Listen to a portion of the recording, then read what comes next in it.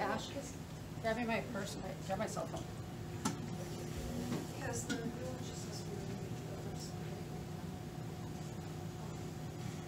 Now, I will be honest, this isn't the first bar where I've sensed things, you know, and I think honestly part of that is all vibration.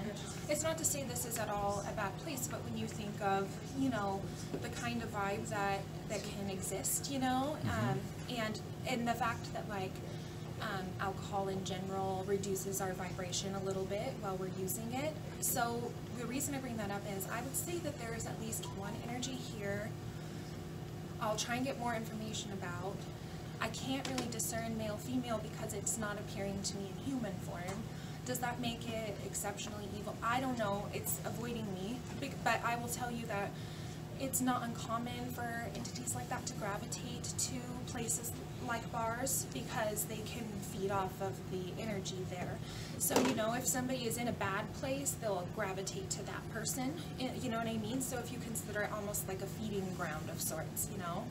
Now, what's interesting to me is it's appearing to me almost like a dog form. Okay. Now, I'm not saying it's a dog that passed on, though. It does not feel that way. It feels like an entity, maybe something more elemental and more tied. I honestly think that it's been here. Mike playing with the huff box. Okay, I kind of feel like there could be an open doorway in this building, but that existed even before this was here. As in like a portal? Yeah. Are you talking like the bar or before the building was even erected? I would say it's in the building itself. So before it was even erected, so 1800s. Yes.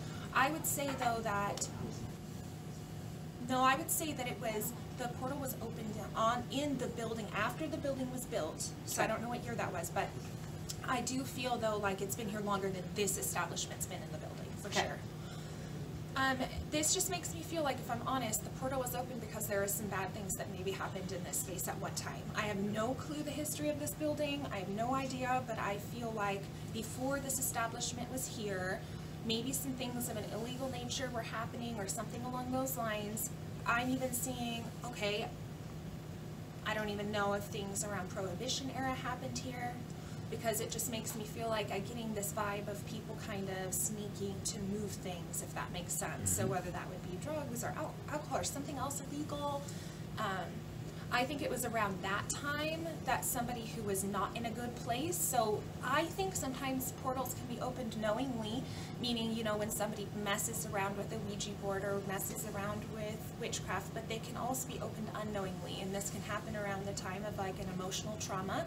If somebody already is in a really bad place, maybe they're struggling with addiction, they're not able to look at it, you know, it just feels like some kind of big act or trauma could have opened that doorway. Long before this establishment was here in this building, though. I don't know. I mean, when I tune in general, as I said, it's fairly common for me to see beings like the one I described showing in dog form. I mean, they don't always show themselves the same way, but elemental type energies that might more need sustenance to stay in the form that they're in. And so if you consider that their form is a much lower vibration than something like angelic would be, that they're going to feed off lower vibration things, pain, heartbreak, you know what I mean, negative energy, anger, resentment, and unfortunately a lot of people drink to deal with those feelings. So bars just tend to be, you know, good places for them to gravitate in terms of getting what they need. That thing comes and goes. It's not here all the time, and hence the portal. Like, I just feel comes and goes. Can you sense where the portal is centered, or is it just here in the building? For whatever reason, in all honesty, I'm really drawn to that area over there. Right over there. I mean, there's nothing there that would necessarily show us that on a physical level.